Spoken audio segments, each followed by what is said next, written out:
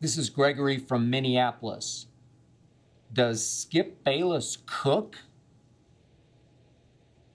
No, he does not cook.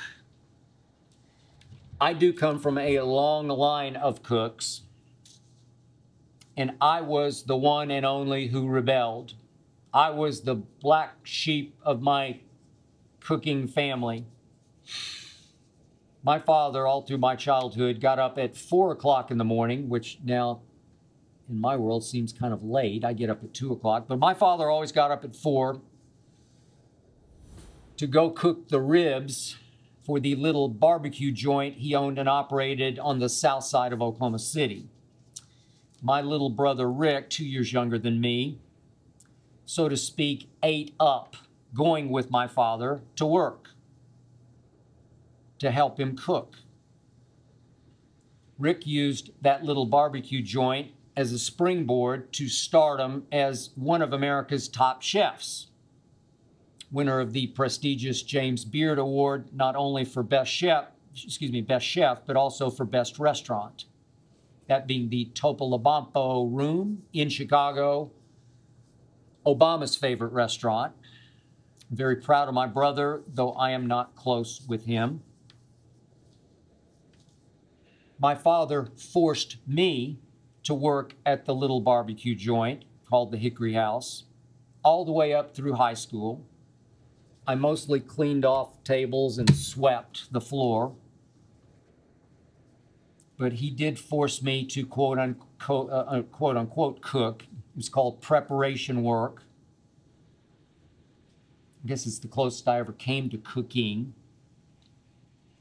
So one morning, while I was hating my job, I was mindlessly washing and then chopping up green peppers, whole green peppers. Looked like apples, but they were green peppers. I would wash them, then I would chop them in two, then I would chop them into bits with a giant butcher knife. You know what's coming. One of the green peppers was wet because I just washed it. And I wasn't thinking, I wasn't concentrating, I was thinking about basketball. The knife slipped and I laid open my index finger all the way to the bone.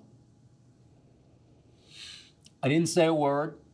I walked straight into my father's office. We did not get along. And I said, "I'm sorry, but you're going to have to take me to the emergency room."